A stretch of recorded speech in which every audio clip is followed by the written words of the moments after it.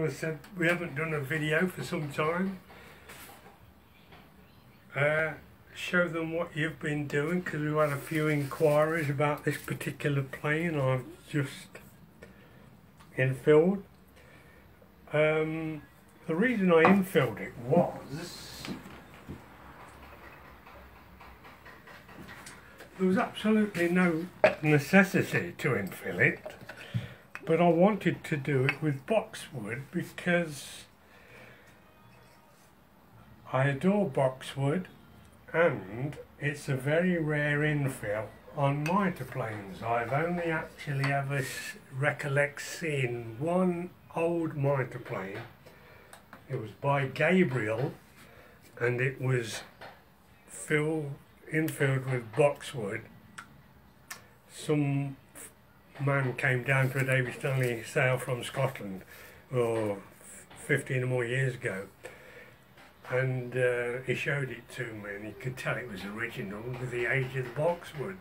So it's a very rare infill and I like restoring planes. This is the original infill, which I've copied exactly, by the way. A piece of mahogany, well, put Towell on it to remember what it's all about. Quite a lot of small worm in it. That was the bed. The front infill was restorable. I could have just cleaned that up a bit, but the wedge has seen better days, and so I decided to do it. I could have done it in rosewood, but as I've already said, I prefer boxwood. And that's why. I've done numerous planes in the past. Most of them wanted new infills. This one was alright. But what I did notice on this one, oh, by the way, Towell nearly always has a very long front infill, which actually is marginally in front of the mouth. I have seen them shorter, but they're nearly always long. And what I've never noticed before, this bit here, only because I took it out and discovered it, it's got a nice little slope there. When it was in the plane, it looked to be one continuous curve, but it isn't. It bumps over like that. So I've copied that, and you can feel it with your finger, but you can't really notice it. But it's a very nice feature I've never noticed before. This was the original countersunk screw, broken like that, and it's got a loose collar.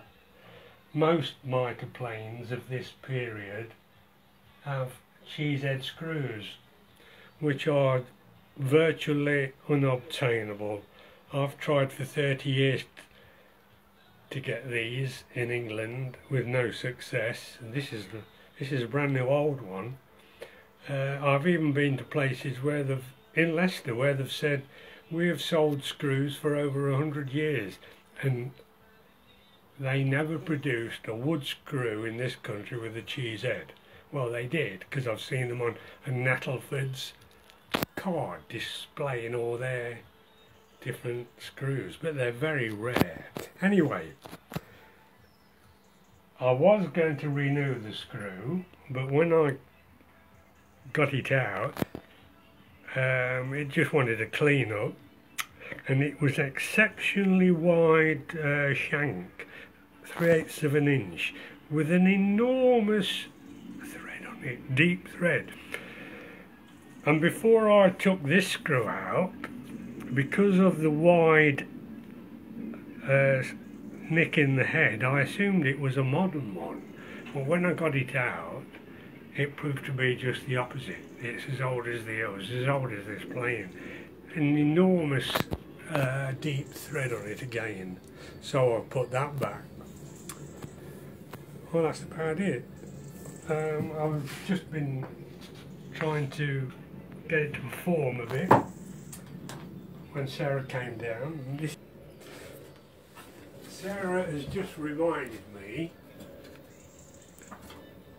that I've put a new line in it. This was the original line that I took out, but it's actually worn right down to soft metal, so it's no good, useless.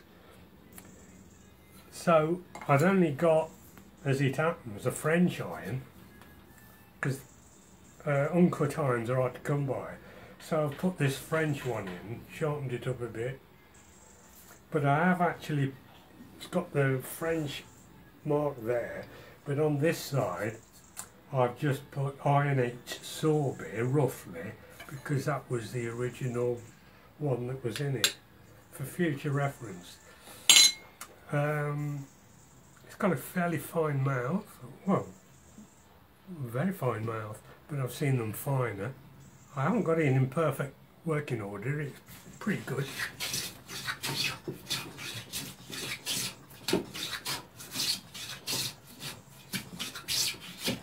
Now this piece of boxwood, I'd already got messing about with it before Sarah came down. The grain runs like that, so you, whichever way you approach it, you're going against the grain to begin with, then going with it. But as you can see, a mitre plane, even in not perfect